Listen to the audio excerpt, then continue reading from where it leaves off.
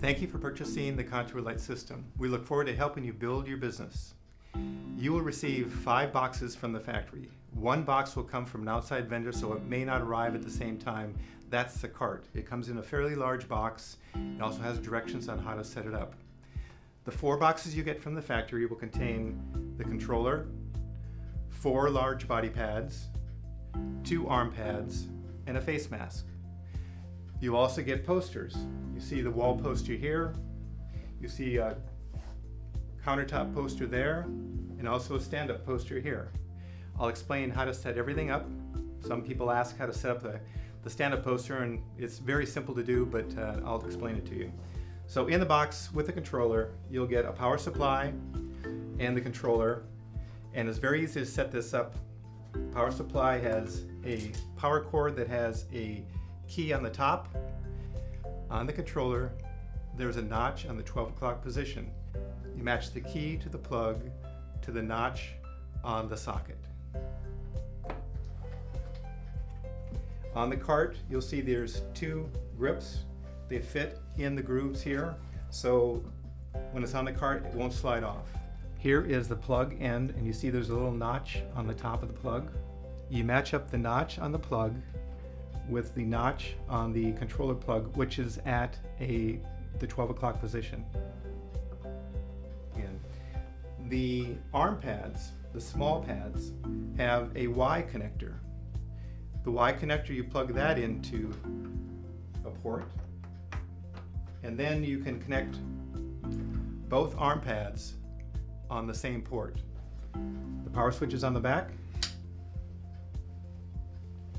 And here's the different settings. The 6 ports across the bottom turn on and off the ports.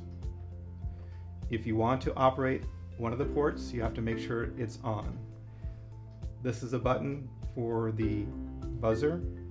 You can mute it, or you can have it buzz when the counter goes down to 0. These arrows control your timer setting. You can go down or up all the way to 45 minutes. And this is your reset button. Puts it back to the factory setting of 30 minutes. And here's your start button. In the corner here is your counter. It tells you how many minutes the machine has been operated. This also tells you the output in terms of wattage that the device is operating at. This is how you install a cover on a pad.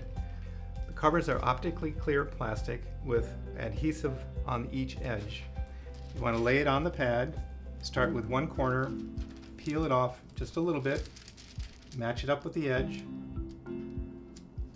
hold it, peel off a little bit of the backing of for the adhesive, line it up,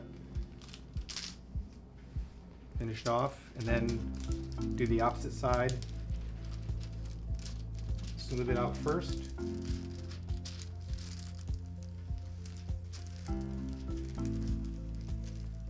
Like so. So this is how we recommend you hang the pads on the cart, just so that they don't get wrinkled, they don't get damaged in any way. You want to put the 4 body pads on the back bracket here.